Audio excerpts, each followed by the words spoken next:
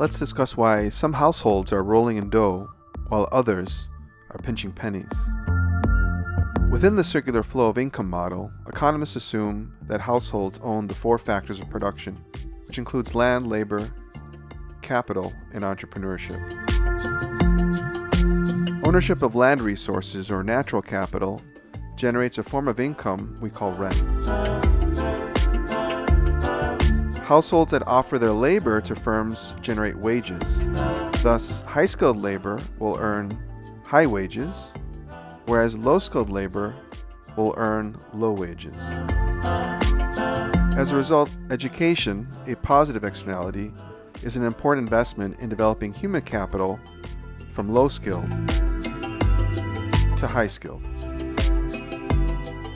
Households that own capital or physical capital earn interest by lending out assets such as machines, tools, tech, and financial capital to increase the productive efficiency of a firm.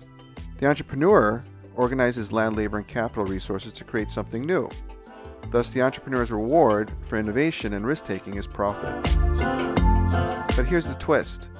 Households don't own these factors equally. Some own more land, capital, or have entrepreneurial ventures leading to higher incomes. Other households rely solely on labor, earning perhaps low wages. Understanding this helps explain economic inequality. So stay tuned for more econ knowledge.